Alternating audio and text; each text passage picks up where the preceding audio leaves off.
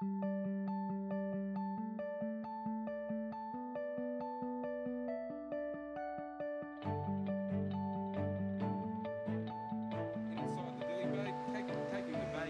course is the long-term biodiversity and climate change in the Asia Pacific. What we do is teach the students about the historical processes that have led to the present-day distributions of biodiversity and how biodiversity might respond to future climate changes.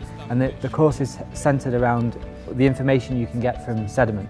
We pretty much started with the field trip, and that was a week. So we did 5 days in the rainforest, about 2 hours away from Cairns. We got to do field work and coring and playing in the mud. We went down into a swamp and took a couple of cores using something called a decorer, which is quite hard work depending on the sediment. So as you push down further into the clays, it's really back-breaking. But when you pull it up, it's like a surprise every time when you open it up, because you never know what you're going to find when you open up the coral. Have a look. And then we came back, we did lab work. We did analyzing our cores and looking at like the different sediments in it, and some people did shells and the mangroves, for example. And then now we're like finishing off with our post-presentation, so we're analyzing our findings.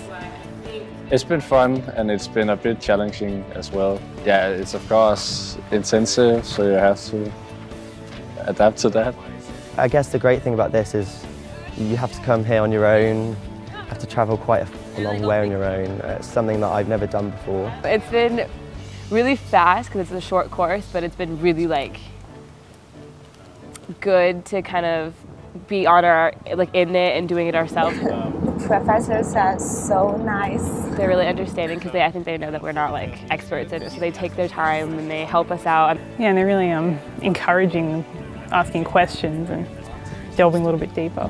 They really did good lectures here and told us a lot of knowledge about history and past climate.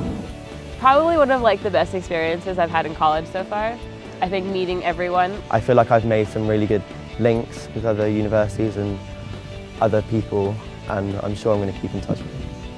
It's opened up more possibilities, I guess, coming out here and doing something different.